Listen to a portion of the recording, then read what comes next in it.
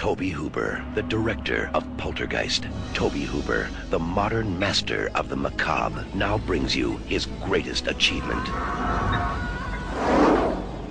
In the spring of 1955. Okay, Brian, Peggy, very soon. Ready now. Ready. A secret experiment began.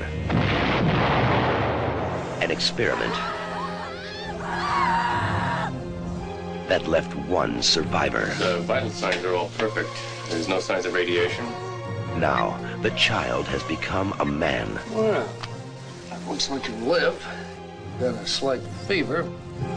A man who doesn't know the secret of his past. My parents didn't burn to death, they drowned. Something's happening to me. 2 people I know burned to death. Or the terror of his future. They're watching me.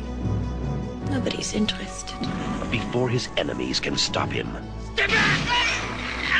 Before his gift will transform him. The doctor can save your life. There is a vaccine.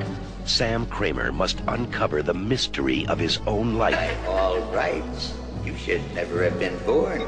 And if it wasn't for me, you never would have been. And fight fire. I will use my gift. With fire.